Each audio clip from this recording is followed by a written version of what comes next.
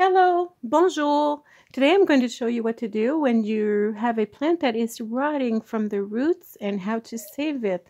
Aujourd'hui, je vais vous montrer comment sauver une plante qui a commencé à pourrir dans le sol et puis comment la sauver. So if we touch, we see that the plant is very, very limp and it does have water inside. Alors la plante, elle est très, très molle et il y a de l'eau à l'intérieur. Donc, ça veut dire qu'elle ne boit pas. This means that the plant is not drinking, so it has a problem underneath. If I pull it up like this, je vais juste tirer doucement et ça lève. I just pulled very gently and it came off, which means that it is all rotten. All this part inside has rotted out. I'm going to give you a close-up to show you the ends of the leaves, because this is something you will see when this happens. So what happens in the beginning, the roots start rotting and then the rot comes up the stem. Alors au départ, c'est les racines qui pourrissent et puis la pourriture monte vers le haut. Et puis, voyez-vous, la pourriture s'était rendue là, les feuilles, ça c'est de la pourriture ici dans le bout. So the rot went up the main stem and then started rotting out the leaves. So what we have to do now is see what we have remaining. Let me get my knife. Alors, on sort ce qui reste et on va aller voir si on est capable de faire quelque chose. So as long as we have some stem remaining, we will be able to save this plant. Alors, en autant qu'il nous reste de la tige centrale sur de ce qui reste, on va être capable de la sauver. Alors là, on va aller voir jusqu'où que la pourriture est montée. So now we're going to go see up to where has the rot gone up to. See if we have anything left to work with. So if I scrape off, this is all rotted. La partie noire, c'est toute la pourriture. Je vais vous donner un agrandi. I'm going to give you a close-up so you can figure this out. So you see this is all rotten. It's black and it's all rotten. Voyez-vous, c'est tout noir, c'est tout pourri.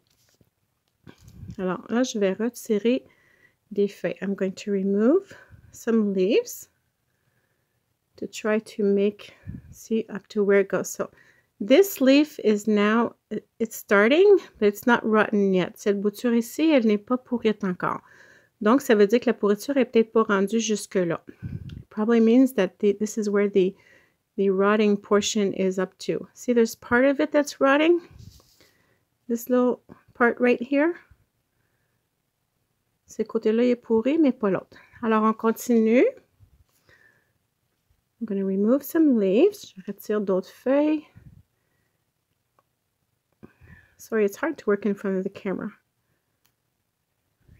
And here we can see it's beginning to be green right there. Tu vois, on commence à voir de la partie verte. Ça veut dire que c'est pas pourri jusque-là.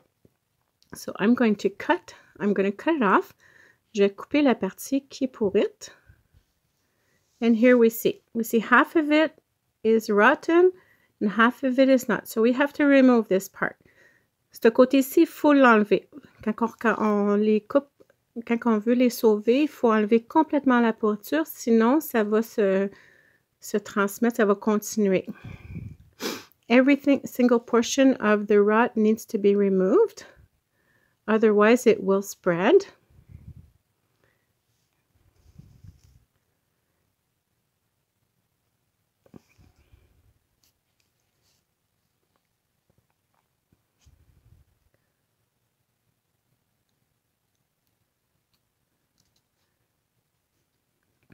So I don't want to cut it more. Let me just get out a little bit. Actually, I can remove this one. I don't want to cut it too high because I have almost nothing left. But I'm going to go and dig out that rotting portion. Alors, je ne vais pas la couper plus courte parce que il me reste quasiment plus rien à planter. Mais je vais prendre le bout de mon couteau et je vais aller vider la partie qui est pourrite. So I'm going to empty it out. It has to come out. Faut l'enlever. Si on laisse ça là, ça va s'étendre. Il n'y a rien à faire. See that little portion right there? Alors, le petit centre que j'enlève, c'est de la pourriture. Sur on my nail, sur mon ongle, c'est de la pourriture. On débarrasse. Get rid of it. And there's a little bit more left. Il en reste encore un petit peu. Ici.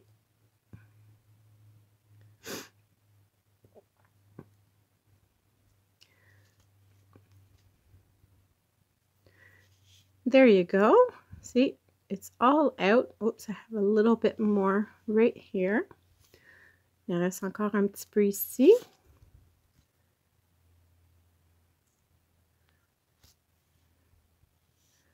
And there you go. Et voilà. Ce que vous voyez de foncé à l'intérieur, c'est pas de la pourriture, c'est vraiment ça, c'est la couleur normale de la plante. The remainder of what you see inside of the stem is not rotten. It's really it's all taken out. It's just it's not coming out well in the camera. So now we need to plant it up. When you're going to plant this one up, it will be very important at this point to remember because the leaves are very limp, it hasn't been getting water for probably many days, and all the leaves are curling. Alors la plante est molle, et puis les feuilles sont virées par en arrière, c'est parce qu'elle est desséchée. Vu que les racines étaient pourrites, elles ne pouvaient pas emporter de l'eau à la plante. Alors, c'est très, très important de vous organiser pour pas que la plante dessèche pendant les premiers jours. So, it's super important to not let this one dry out in the first days. So, I just make a little hole and just tap it in to make sure it stays in there. Alors, j'ai juste fait un petit trou et j'ai taponné un petit peu. Oups, c'est trop... Je taponne un petit peu pour que la plante reste en place. And to give this a better chance, we're going to put a dome over it or anything that it can have a little bit of higher humidity because it's so dry right now. Alors, on va la mettre sous un dôme ou dans un sac en plastique pour l'aider à récupérer. Elle a beaucoup de misère. C'est pas certain qu'elle va réussir. And we're not sure that it's going to work out.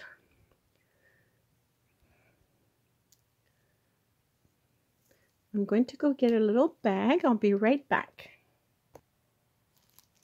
Alors, je vais l'insérer dans un petit sac pour l'aider à s'améliorer. Ça, c'est pour des variétés qu'on veut vraiment pas perdre. On va donner toutes les chances. So I'm putting it in a little bag to give it the most chances. And I'm going to fill this bag up with air and close it up. Alors, je vais remplir le petit sac d'air.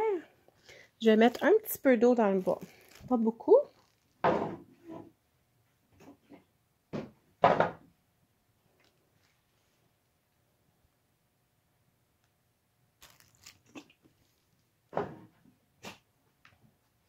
So I put a little bit of water in the bottom just to get the humidity up higher because again the little plant was very, very dry, and it can't drink from the bottom part yet because there's no roots there. So it's going to have a hard time at this point. It may not work out, but if you want to try, this is what you need to do if you really want to save a plant. And you want to close up the top because we want the air to be very humid inside. Well, not super humid, but anyways, it gives you an idea. So you will know in a few days if this has worked or not. I hope it will work for you.